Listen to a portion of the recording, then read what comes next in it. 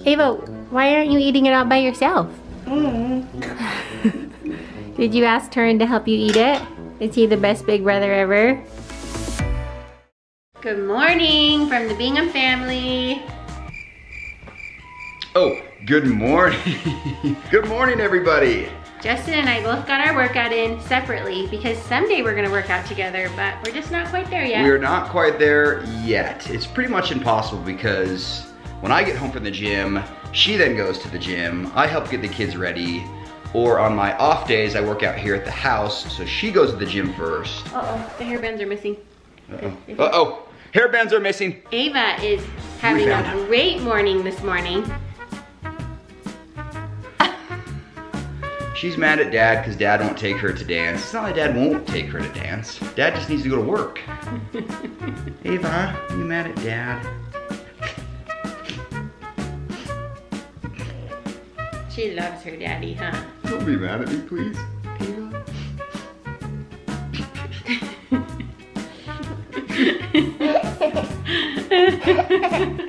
So Ava and I are gonna head to dance without Dad. And then we are going to go to Costco. To see if they have any toilet paper or any water bottles. Hang on, I almost kind of feel like... Annabelle's feeling left out. Come here. Come on. Come here. Come here, come here, come here. You're feeling left out. I get it. I can see you looking at the camera. Oh, you're so sweet. I actually think it might be a little bit embarrassing walking out of Costco with toilet paper and water bottles, but I happen to need both. Not like a stocking up for the coronavirus type situation. I just honestly need both. But guys, if the coronavirus becomes a true epidemic, well, we are going to pack up the house, pack the tent trailer, and head to the hills. And we will live in the mountains, which has truly been my childhood dream. I would live in the mountains with no electricity and no food, if Lindsay would permit me to do so. That sounds like torture. He definitely could survive in the wilderness by himself and have a lot of fun doing it. For at least 24 hours. Yeah, I got crazy hair today, huh? All right, so Dad's off to work and we're off to dance, and we will see you at Costco. All right, Ava and I just got to Costco, and I have been watching person after person coming through the checkout line with tons of toilet paper and tons of water bottles. It's really a thing. This is funny. Okay, Costco opened about an hour and 15 minutes ago, and I've been told that it is sold out within the first 2 hours. So we're gonna go take our chances and see if we can get some. I really just do need some. I'm not gonna stock up, because if I was gonna stock up on water, I would just buy gallons of water. This is where I buy my toilet paper anyway. Guys, pray for us. Mom, that's inappropriate. What's inappropriate? Toilet paper.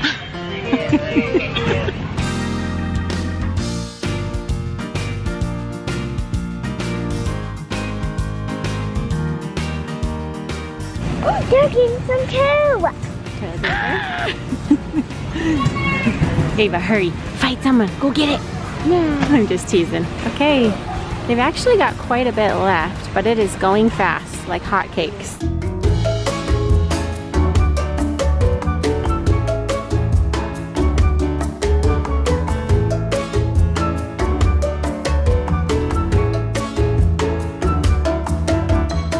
Nice work. Can you get us a second one?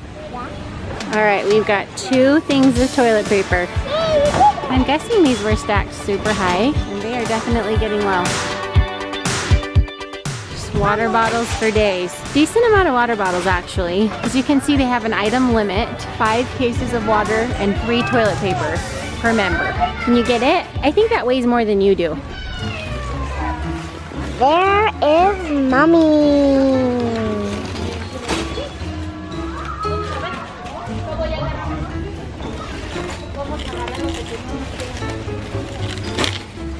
We did it. I kind of feel like I'm part of a club now, like a water toilet paper club. I'm part of it. We're all just walking in a line, just casually buying out the store in toilet paper and water bottles. NBD. Ava, look. Somebody is stashing toilet paper.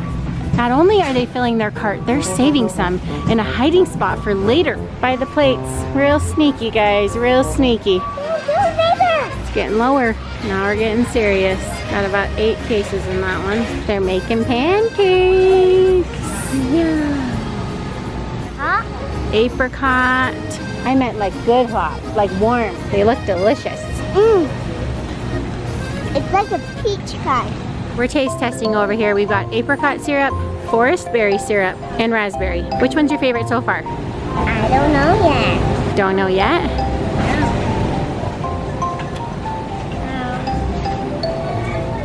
Apricot?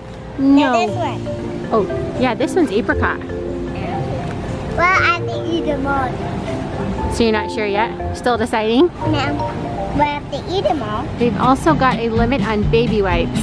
Those are almost gone.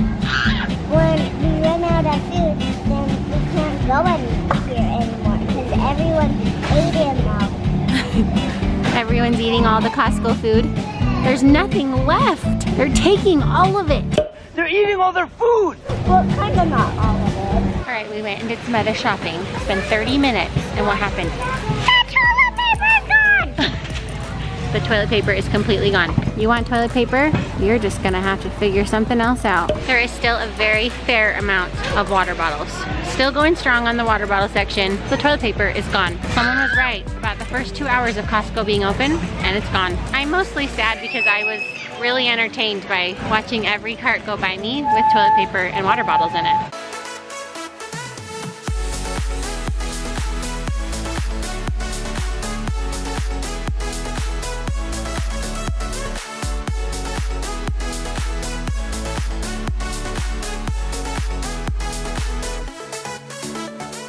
The weather right now is incredible. So nice out. We can feel spring is coming. Summer is on its way. So Landon and I decided to take a little bike ride. Ashley's playing with friends. Ava's playing with friends. Turin's at a friend's house. So I am on a walk with Annabelle and Landon. Landon is riding his two-wheeler that he has his big fat wheels on.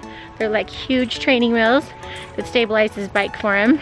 And we are enjoying this amazing sunshine.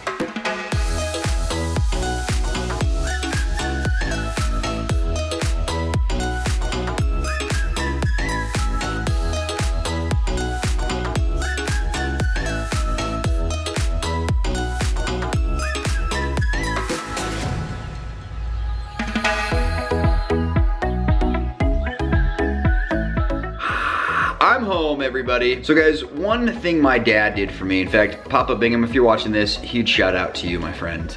So he did, it was more monthly interviews with each kid. I remember going in the backyard and sitting down with my dad and just hanging out for really as long as it took. And my dad would just sit there and just talk to us. It was kind of just a little one-on-one, kind of personal interview with him to just kind of download what's going on in our lives and, you know, just kind of build a stronger relationship. And as our kids have gotten older, that's become something I have wanted to start practicing because I feel like, you know, they can have a little bit deeper conversations now about life and struggles of life, things like that. So you guys all know that we, you know, try to do a little one-on-one date with each of our kids, things like that. Tonight, it's gonna be a little bit different. I'm gonna take Landon out, and we probably won't vlog it, but I wanna take Landon out and just have a little chat with him because he seems to be struggling a little bit lately. You know, you guys have seen some of the past videos where I think his situation is a bit frustrating, and as he gets older, I think that consciousness of that is becoming more and more real for him, and so I think it's a time for us as parents to kind of step in and act as therapists to a certain extent and kind of help this little man out. So tonight's my turn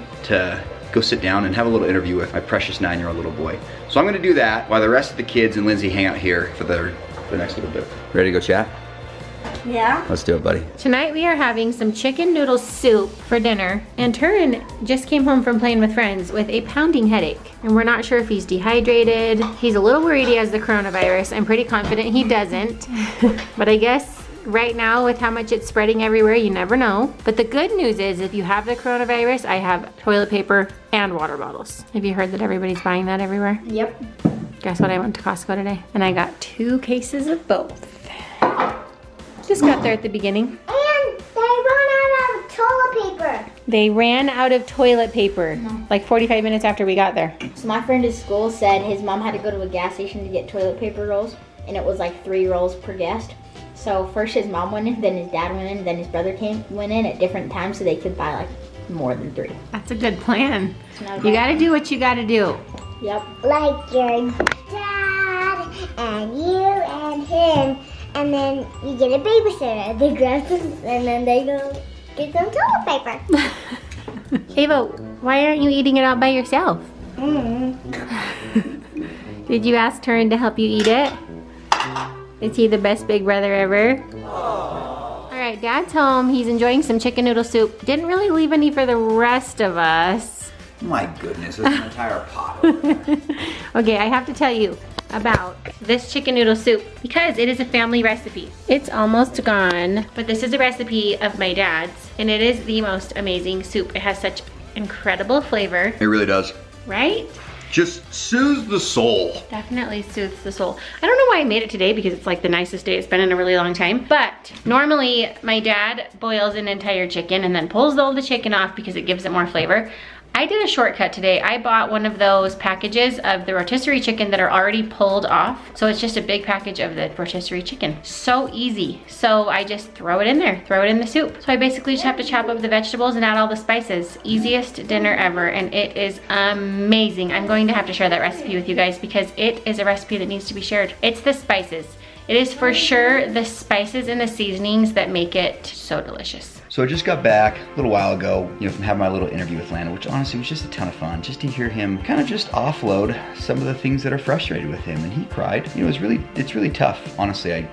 As I kind of we drove to this little park, and as I kind of drove, I honestly just kind of said a little prayer in my head and said, hey, help me have the words, to offer, because I just knew he was gonna kind of just vent and talk about some of the challenges that he has. It was a really good bonding experience. We sat there for maybe 30 minutes, looked at the sunset in our new van, and we just talked. And he kind of cried and said the things that were kind of frustrating to him. Some of it just, just being a kid, adolescence, and not a lot of it tied to cerebral palsy specifically, but some for sure. Little things like not being able to write very well or be able to type on his computer in his computer class and things like that. The underlying principle that I wanted him to get out of it was to be positive. Everyone has something in life that they can complain about, they can murmur about. Everybody. We all have something that brings us down, and I think Landon's is maybe a little bit more outward facing to others. And so if he can be a positive person, people will look at that and say, wow, that kid, look at him, look how positive he is. And he has a condition that, to others might be very, they might consider it severe, but to him, he's just turned what others might think is something challenging, which it is, into something that's positive. And that's what I told him. I said, have a positive attitude despite how hard it might seem. We all have hard things, and you're totally allowed and justified in having these moments today in the car. But learn to appreciate that challenges make us stronger, and that just like going to the gym and working out, getting stronger is a painful process. You have to lift heavier weight. You have to stretch and things of that nature. That's painful. And just like challenges of life, they're painful, but at the end, they make you stronger. And so I just told him, have a positive attitude throughout that process. And at the end, it'll become second nature for him to be positive. He'll teach others to, smile in the face of adversity. He'll teach others to smile in the face of life's challenges, because at the end of the day, life's not fair. And that's okay. It's just life. But if there's one thing Lindsay and I can teach our kids, they may not always be in control of their circumstances, but they're always in control of their attitude. And Landon, he's not in control of the circumstance of having cerebral palsy, but he certainly is in control of his attitude. And so that was kind of the overarching message for this evening. And it was just fun to be able to hear him kind of offload some of the things that are frustrating and concerning to him, and turn it around and say, hey, Dad, I'm going to work on being more positive. So anyway, thought that was a good way to wrap up today's video. It's just giving you guys kind of a quick download on how that went. So all you parents out there, I encourage you to have those one-on-one moments with your kids. They're priceless moments. Kids grow up really fast, and I really appreciated my parents who did that with me as I was growing up. So anyway, guys, we will see you in the morning. We've got a pretty exciting weekend, which we're really excited to share with you guys. So if you have not, subscribe down below. We are almost to 50,000 followers. I cannot believe it. It is incredible. You guys are amazing. In a short little 6 months we've been doing this, it's incredible to see Landon's story kind of spread in our journey as a family in Holland, if you will. If you're new here, we upload daily, so hit that notification bell, and we will see you guys tomorrow.